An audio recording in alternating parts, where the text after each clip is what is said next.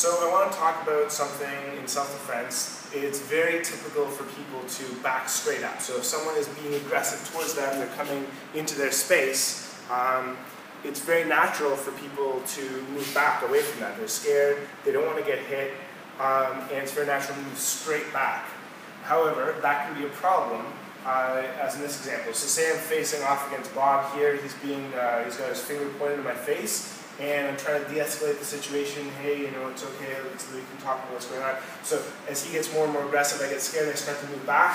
And then this happens, and suddenly I'm caught up with this monster here who's like taller than me. He may grab my arms while Bob 1 pummels me to oblivion.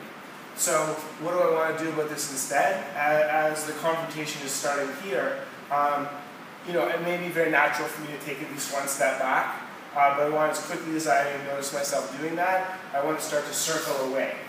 And I don't want this to be obvious to my opponent, so I don't want to start doing this. He's going to figure out that I know something. I don't want that.